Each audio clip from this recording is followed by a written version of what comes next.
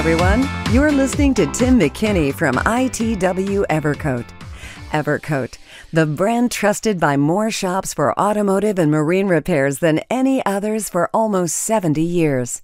Bringing you continued innovations like Optex filler with color-changing technology and Optex Super Build with a built-in guide coat. And now, here's Tim. So, hello everyone, this is Tim McKinney with Evercoat. I've got my friend on here, Jeremy Winters from BoothTalk. We've been working with a couple of different things. Jeremy's been using some of the products. We got together last year for a collaboration on his podcast, BoothTalk. And since then, we've been kind of talking some more about the products, and we just wanted to have an opportunity for us to kind of talk about a few things that we thought might be helpful to some other techs. So with that being said, Jeremy, glad to have you aboard. Thank you so much for taking the time for this, buddy. Dude, not a problem at all. Anytime. So, the old question I keep getting, urethane primers versus polyester primer. I always give my scenarios. And the scenario that I always give is whenever I was using a product, and I try to not get into specific on the names here, but I was using a particular product in the shop I'll date myself back in the 90s and early 90s, late 80s, maybe. It kind of gets fuzzy for me. And this particular product was, we called it in the shop, Gorilla Snot. And this stuff would hide everything, so they said. So we're putting it over 36 grit grind marks, 80 grit grind marks. I mean, it sanded, looked beautiful, but as you well know, scenario like that, do you see that stuff come back? What do you think? You already see me grinning and laughing here, don't you? Oh yeah. Yeah, I guarantee that it came back. And it did, especially with the darker color. So, tell me some of your scenarios, good or bad, with urethane primers before we get into polyester. Oh God, dude. Let's see. Piling it on too much. Whenever I was a rookie getting into it, not understanding the the proper flash times and what actually flash time was, and the importance of having a flash time. The measurement of using a heat lamp and putting the actual heat lamp onto the surface, and actually thinking that if I get it closer, hey, it's going to cure a whole lot quicker. Funny thing about that, it doesn't work like that. And same thing as you going through and I'll go in, I'll just knock this out with 36, and I'll just put a couple extra coats of primer on there. Looking back as you learn as primer actually works, how it actually works, and the bridging that happens, and how everything is, the solvents are going to come out regardless. How everything dries down, you're going to have that shrinkage. Shrinkage ain't a great thing, and it sucks when it's in body work and you've got a whole lot of time invested. Yeah, the last thing any of us want to do is that paint job where it's a buddy of a buddy, or somebody you're trying to impress, or you're laying down some candy or some custom paint work, and then you're all done with it, and you come back and you look at it, and you're showing it to your friend, and you look, and all of a sudden, those little pigtails start to show up, or those straight line scratches, where it's like, well, they weren't there when I painted it. What the heck? And I try to tell people that you can probably sand it and buff it and get away for it just a little bit, but it's gonna keep coming back. Yep.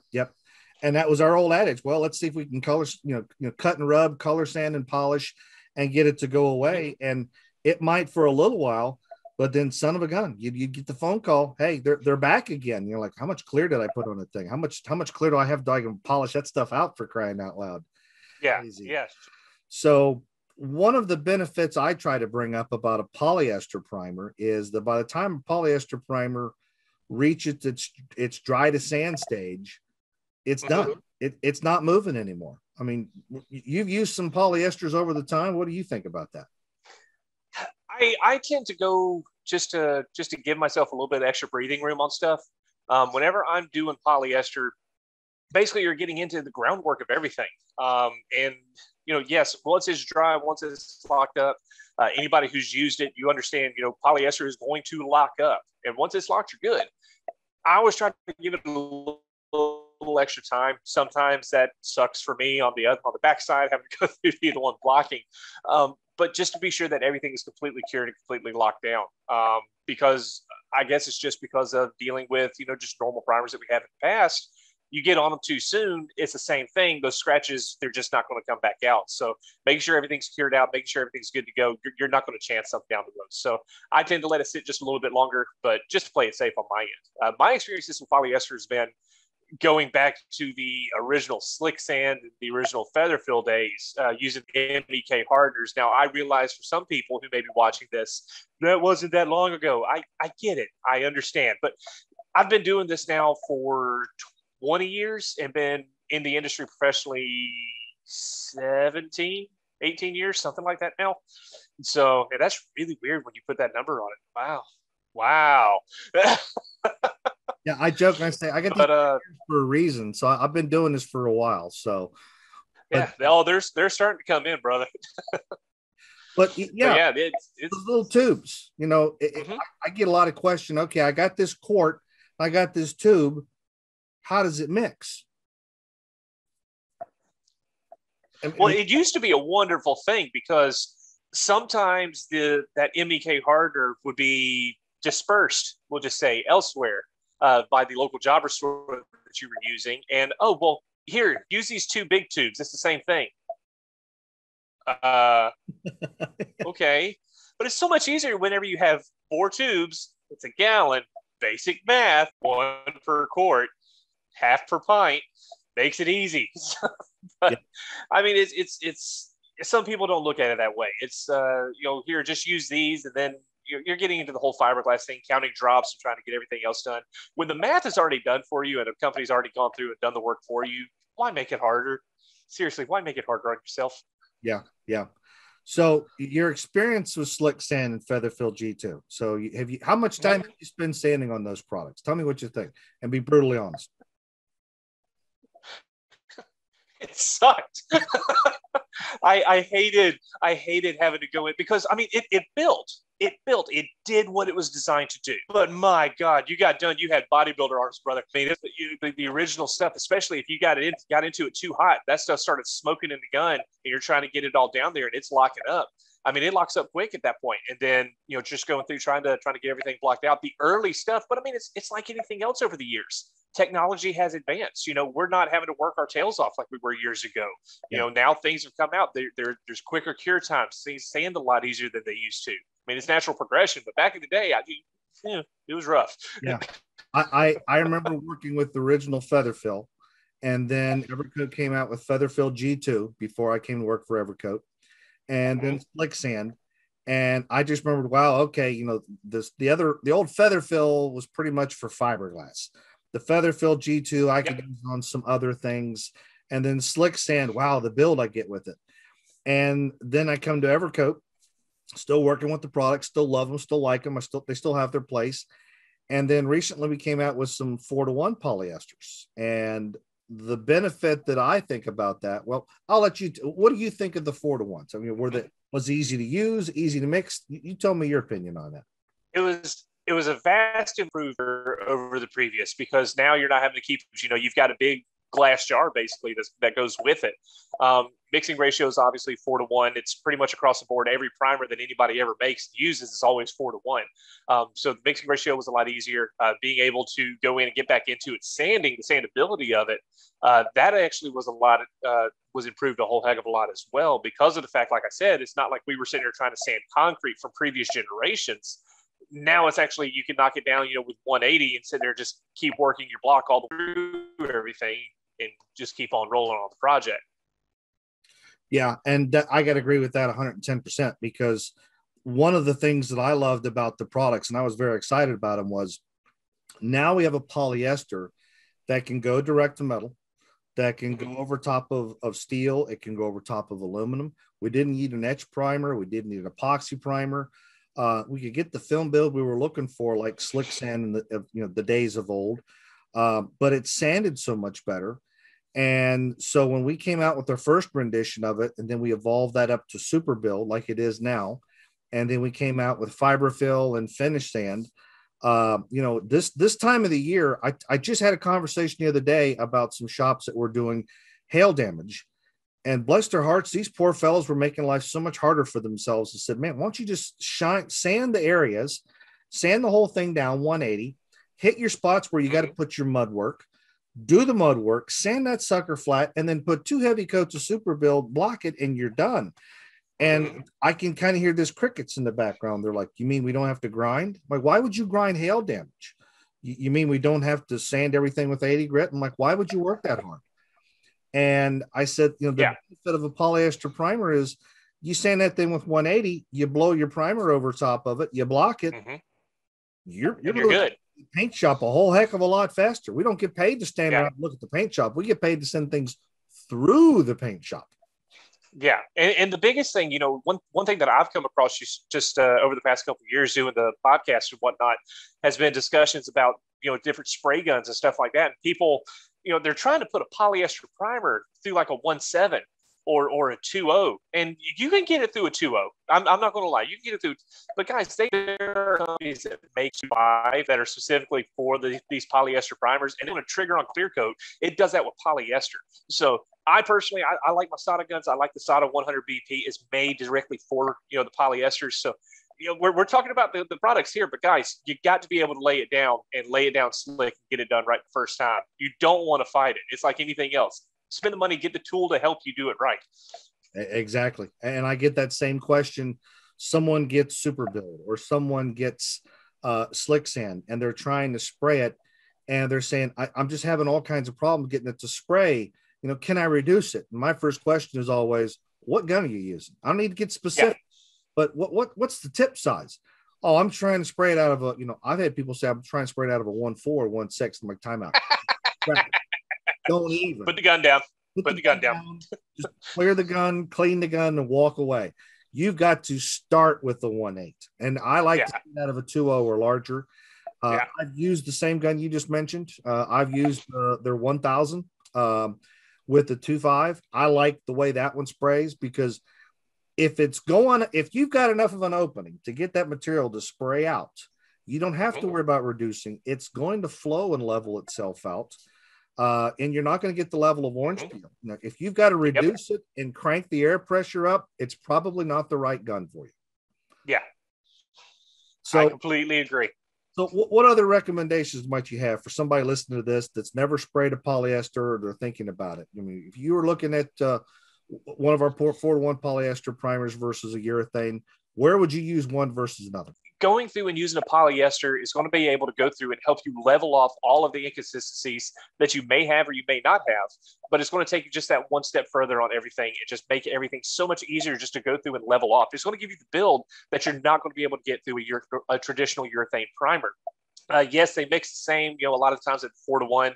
Sometimes you can reduce your urethane primers. Sometimes you have bench chemists that are going to reduce it, even though the people in lab coats, we have blue collars, they say don't do it. Other people say that you can. That's a whole nother subject, I understand. But going through just doing the polyester, guys, like I said earlier, there are tools and products that are out, to help you do the job a whole lot simpler and a whole lot easier. Use them to your advantage. If you need to get that build, if you've got a slight wave or something like that, if you can get it out with just a coat of primer, rather than sit there and just keep working it, I'd rather go ahead and just get it primed out, be done, and move on. Yeah. One of the things I refer to a polyester, think of it like a spray filler. If you've got one of those panels that you're looking at and going, you know what, I could really do just to wipe this whole thing up to try to get this sucker nice and straight, is to just wipe it with glaze from start to finish. And instead of using a glaze to wipe the whole thing, I'd say, you know what, you'd be much better off. Put 2 good coats of a high build polyester primer on top of it and block that out now.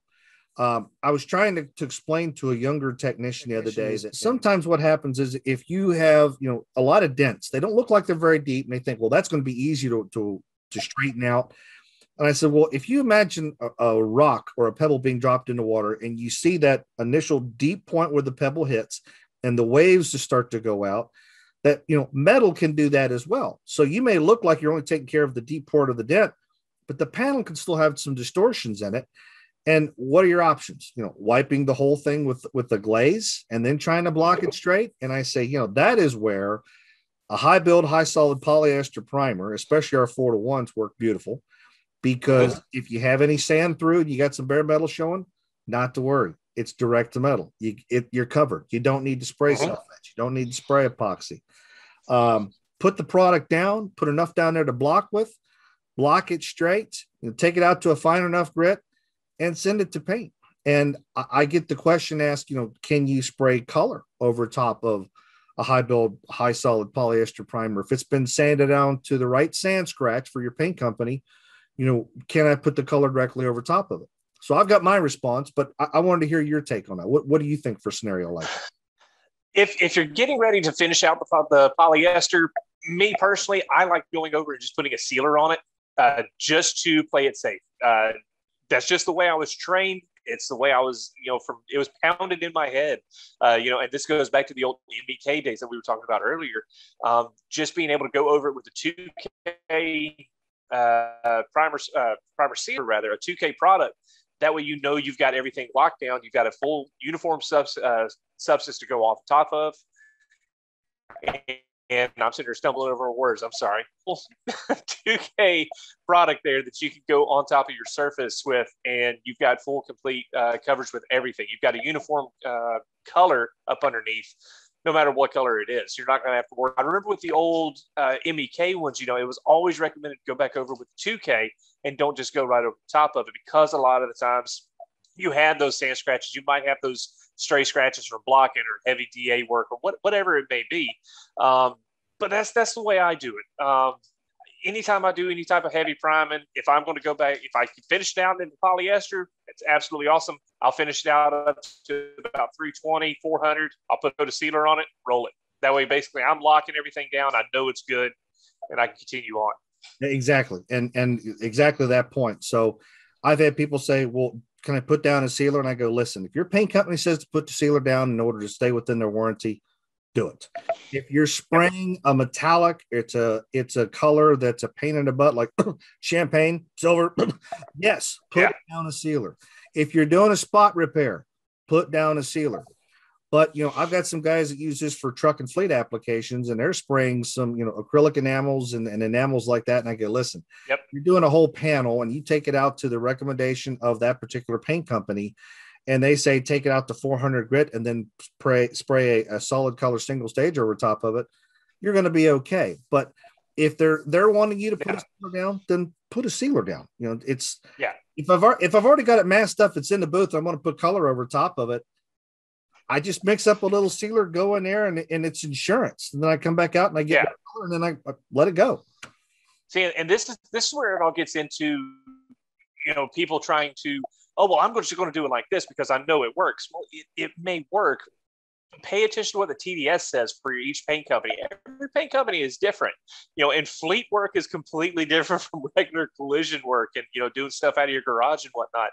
Pay attention to what your TDSs say and what you can and cannot get away with. They're written there by people who have much higher pay grade than I do. Just follow by what they say. It's simple. Yeah. And you know what? You just hit another excellent point for this conversation is follow the technical data sheet, not just for what you're doing now, but for what you put on before and what's going after it. Because I'll get a question, well, can your product go over substrate X or primer X?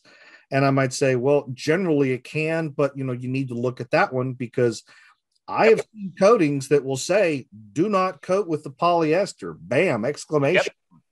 And they want to know if they can put mine over top of it. And I go, I'm not going to cover that because these guys are saying not to.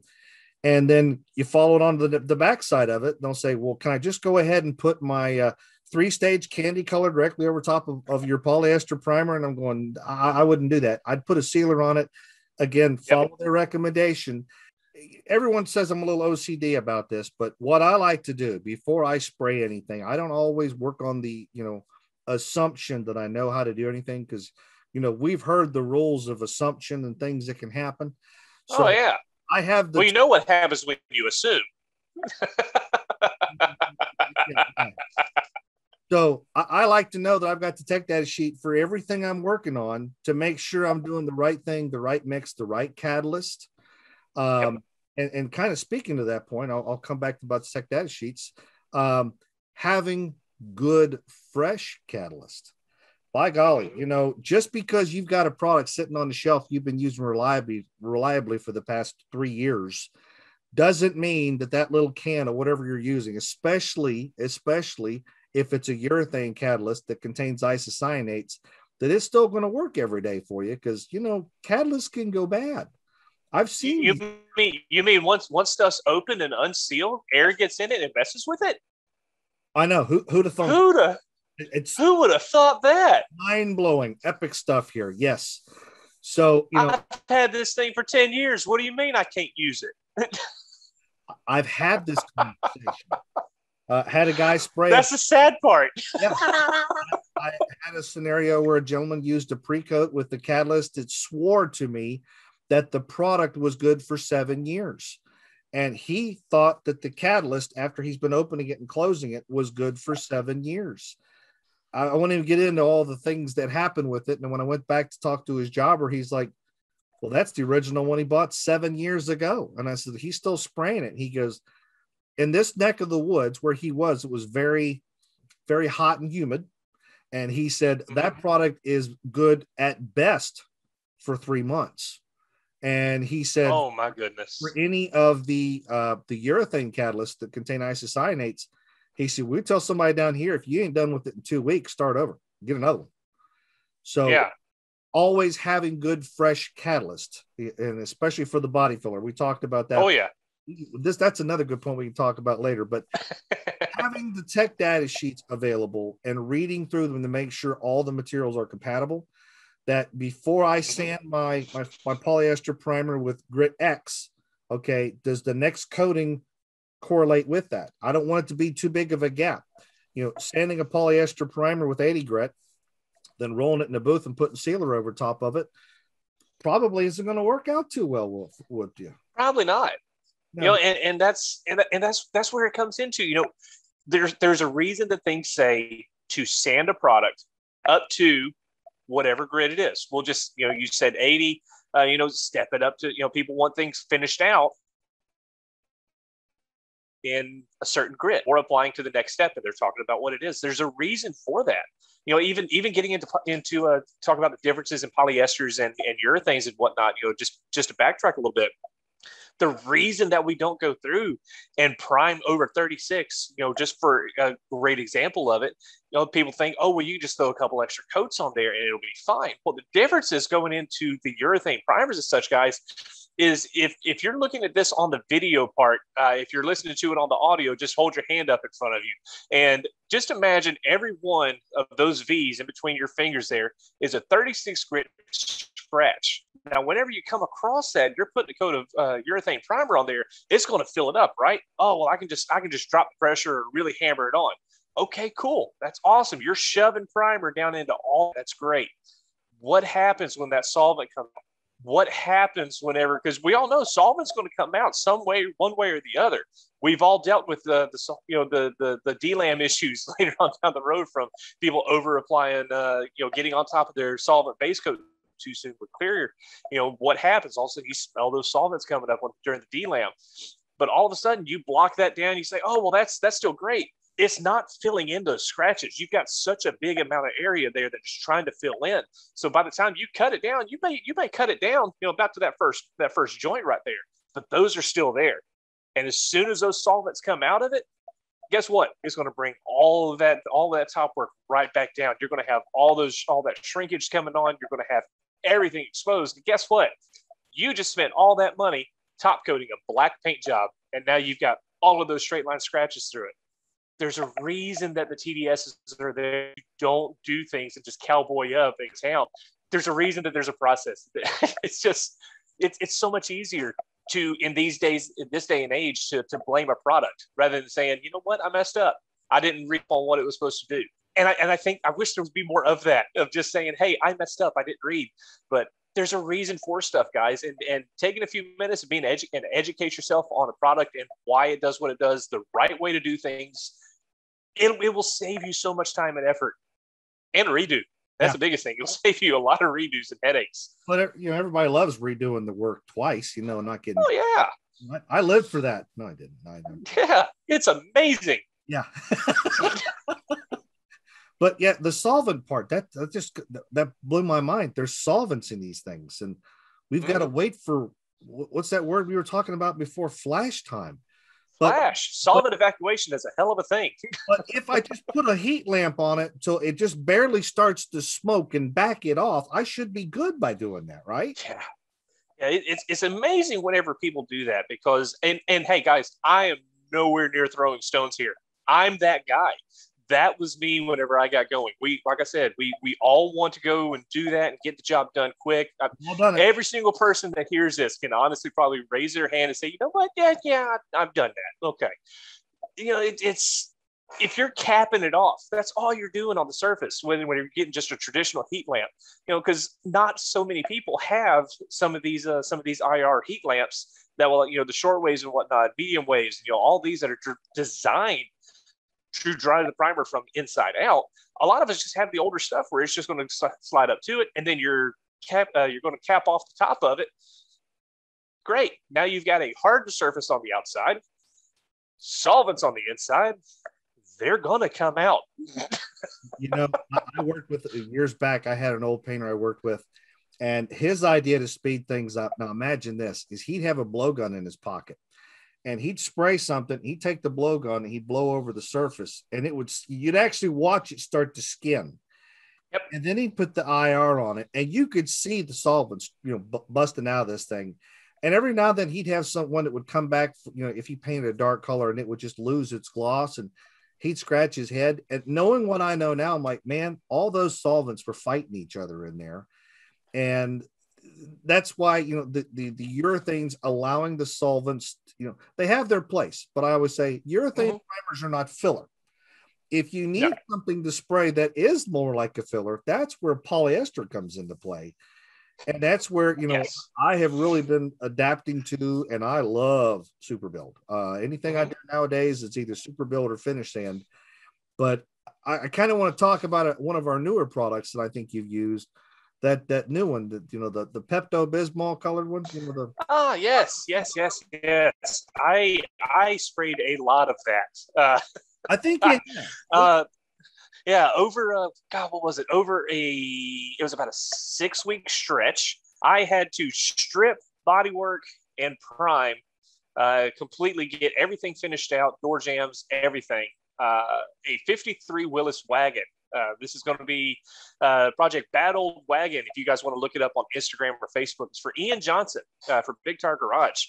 And I had a very tight deadline for filming on that thing. And that thing got coated in polyester. It had, I think it was 3 passes of polyester once I got all my body work done. And that was a huge thing. Good Lord. But yeah, let's talk about the actual primer itself, man. Because I've used pretty much every generation of the polyester. Like we said, at the very beginning, from the slick sand and feather fills, the G2s, and when the 4-to-1s came around, I was using those. And then I used summer before last was actually my first time trying out 4-to-1 super build, the original. And I've still actually got what's left of that can over there. I did a drag car, a fiberglass, not only a drag car, but a jet car, a fiberglass jet car. Cool. Yeah, not fun. I had to rebuild the entire front end in fiberglass. So you guys got some stock money from me. When I say I had to rebuild the entire front end of that jet car, brother, I am not lying. But I got turned on to the super build because I never used it before. I got turned on to it from Randy Borcherding from Paint House, Texas. And he told me about it. He said that's what he uses on all of his fiberglass stuff. He said, I'm telling you, try it. You're going to love it. He said, you can use it over other stuff, but I mainly use it on fiberglass. Okay. Well, if it's good enough for Randy, my God, it's going to be fine for me. I tried it. I loved it. Ironically, that was the same thing, same time that I got that 2.5 gun, sprayed it, laid down awesome, locked out. I was like, okay, this is really nice. So hearing whenever I got going on this, that you guys had come out with a built-in guide coat for super build. And this is how the whole thing, I think it was a couple of years ago, green means go, for the filler. And now you have the pink is the new black, pink is your guide coat. I was, okay, well, let's try it out and be able to spray it and go through and block it. that it'll go back over, take an extra step doing the guide coat. I understand some people are going to hear this. Well, why do you need a primer that has guide coat in it? You can just put on a guide coat. Okay, well, we don't have to wear shoes, but we do anyways. So hey, yeah. So it's it's just so much easier. Just go in and just start going in onto your process. Starting to block everything down, get everything where you need it to be. It turns great. You're seeing your finished product as it always is, anyways. All the thing is that it's pink. So it was a funny trick though. Whenever I was doing updates for Ian, because I told him I was getting ready to record some stuff and I was going to put it into the first round of primer. So if you go back on my Instagram and also on Facebook, I put in, I did a little short video. I was like, man, I said, I'll hold the phone up and you can see the way I'm going. Now we're going to go ahead and get ready to get this thing into primer. By the way, I think we're going to make it pink. Yeah, we're going to put Ian's manly 4x4 wagon. We're going to put that in pink primer. Tune in next. So that's all he had. So Ian, spiky hair, off-road, builds these awesome, badass, off-road rigs. And he's getting pictures of a Pepto-Bismol, his pink wagon. I can only imagine. My wife says, why is it you guys always bust each other's chops? I go, listen, we bust each other's chops because we like each other. It's the guy in the shop that nobody talks to. He's the one nobody likes. But why? Yeah. We like to. And I'd have done the same thing to one of my buddies. I would have said, you know what? I ran out of the other color, but I got plenty of this pink behind me. I'm going to go with it, brother. You're going to like this when this is done. So that's funny. Mm-hmm. So the pink. It's all about having fun with these. Exactly. So the pink guide coat that's on the surface, I kind of want to reiterate to this, and whoever's listening to this, it is a sacrificial guide coat. It's on the surface, meant to be sanded off. So when you're using that product, I say it sprays pink, it stays pink, but what you want to do is sand the pink off. You got to make sure you're sanding the pink off, because there you go. I like it.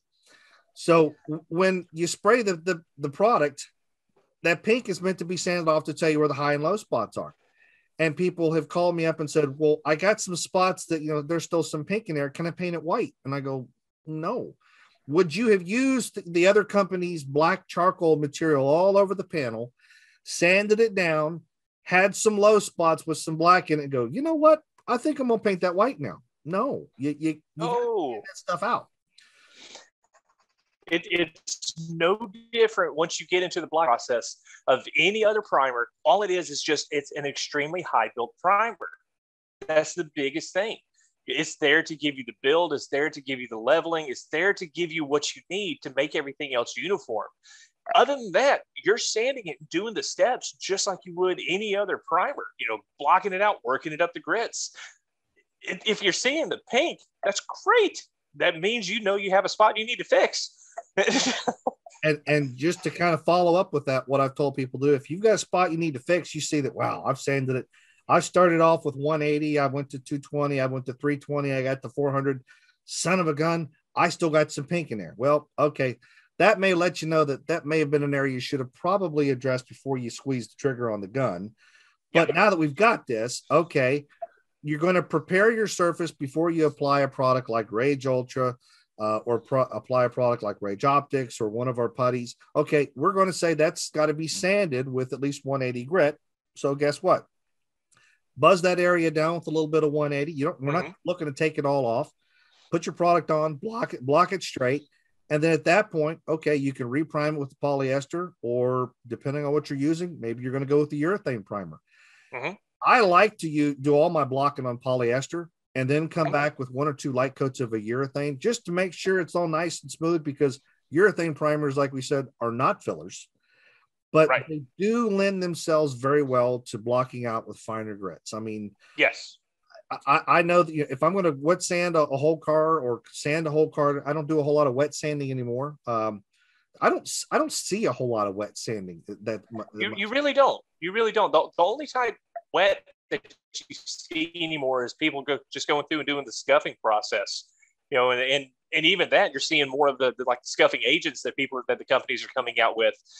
You know, I know Spies Hecker, you know, scuffs stuff, you know, a number of the others, you know, you don't see many people out there anymore with the red or gray and then throwing the comment in there and then, you know, rubbing that onto the family. You don't see that much anymore. Everybody's using the scuffing paste. Yeah. And, you know, kind of that point, you know, with the wet sanding, you know, as far as polyesters, I'm not an advocate of wet sanding, you know, for a lot of cases, because we're talking about making sure all the solvents are out. Well, trapped moisture inside of a film can be just as bad. It can be just as big of a pain. You know, like for you paint that white car where you wet sanded the urethane that maybe you didn't put enough pre-coat on it. And now you're looking, you got this little brown spot showing up in the clear, and you wonder what's going on with that. So, you know, I try to say, you know, avoid the extra solvents and avoid the extra moisture. So I'm not a fan of wet sanding polyester primers. And I'll say, hey, would you wet sand your body filler? And guys will usually go, well, no. Okay, well, it's a polyester, right? Well, yeah. So why wouldn't you wet sand your polyester filler? Well, because it'll absorb moisture. Okay, now we're talking about something. There you go. It's still polyester. What? Well, it's a primer. No, it's still polyester. It didn't change chemistries. Mm-hmm. But you know, if I block down my polyester and I put my urethane over top of it, you know, a couple light scuffs, and then I'm going to take it into the booth, and I may just spray color of my urethane primer. But depends. I may still put a sealer over top of it. But if I take it out fine enough, I may just blow the sealer on it and continue on with the color. So, you know, making sure that you don't, and I guess that's the other thing I want to talk about is not trapping those solvents in. And, you know, as far as, you know, wiping the panel, you know, I try to tell everyone all the time, you know, sometimes working with polyesters, the best thing to clean off the sanding dust for a polyester, good old clean compressed air, or using something that flashes quickly. I've seen scenarios where it's bare body filler, and I've just had the discussion about not putting water over top of body filler. And I look over there and there's a guy, you know, got that can of wax and grease remover and it's dripping out of the rag. And he goes over and he starts wiping off the body filler. And I'm kind of cringing a little bit. I'm like, you know, you got to get that off of there. And they're like, no, it'll flash off. I'm like, no, wax and grease removers testify. They're meant there's a slick surface, not a porous. Yeah. There's a trick that I learned actually from Kevin Tates. You guys, he hosts a show now called Hands on Cars. He's been doing TV work for 20 years. Guy's a great friend, great mentor of mine. I am the same guy you are of throw the door open, get the blower. Kevin is he's very much a clean freak. He wants things clean. He wants things orderly. He wants everything put up in its place. Kevin will go through and vacuum stuff. But he showed me, you know, the reason that he does it is because if he has any pinholes or anything like that, for one, he's not blowing dust all over his shop. Now, his shop, he keeps clean because obviously he's doing filming out there. He's got students. He's got, you know, all sorts of different stuff that goes on out there. And that's less he's got to do later. So by using the vacuum, A, it's keeping it clean. Second is that he's actually pulling out anything that's jumped up, you know, clogging up any pinholes or anything like that. So he can instantly see anything that needs attention or anything like that. It was, you know, it was one of those things that I learned, you know, whenever I was out here doing the wagon, you know, on the backside of my shop here, you know, I've got, you know, my shop is split in half. So I've only got about half the work area that, you know, really I should open up the other side. But whenever I had the wagon, if you go back and watch episode 11 of a Big Tire Garage, this is season 2, I think is what it is for the Willis wagon build, is that during body work, if you watch that episode, my shop is trashed on the backside. There's dust everywhere all over this place.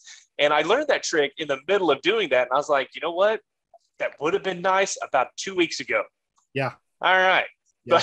But it made perfect sense because, you know, all of that, you know, I could have just gone through and just been cleaning up as I was doing, you know, been thinking, hey, I could do this all as I go. But no, I was the guy with the blower, you know, I cleaned everything out in one hit. You know, it's a little bit, you know, just it's some of those things that some people have, you know, and that's what I love about the industry is that everybody has a different way of doing things. There's on some things, there's not a right way and a wrong way.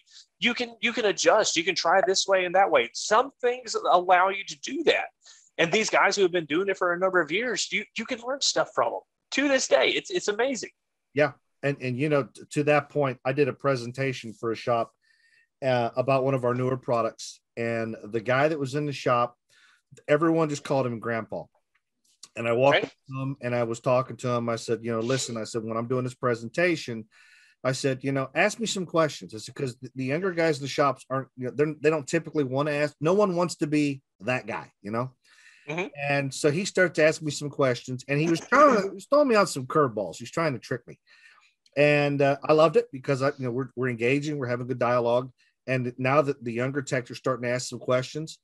And so left the product in there for a while. I came back, and I think I came back like 2 months later, and I walked up to him and I used his real name, and he just lit up a cigarette. So, you can call me Grandpa. And I was like, no, I'll use your real name. I respect you, sir.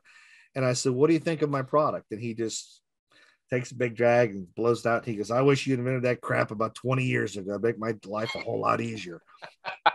And I thought, this is just epic because, you know, we all can learn something from this. And as you were saying, technology changes.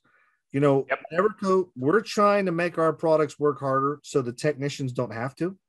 And so that they do more with less time, with less grits. You know, to say you could sand a polyester primer starting with 180 grit, you know, with some of the old polyester primers, you know, I'd have been laughed at in the shop. Exactly. I think I'm smoking something. No, I'm not gonna. You started at 80 to see if it would cut. Yeah, that's what it was.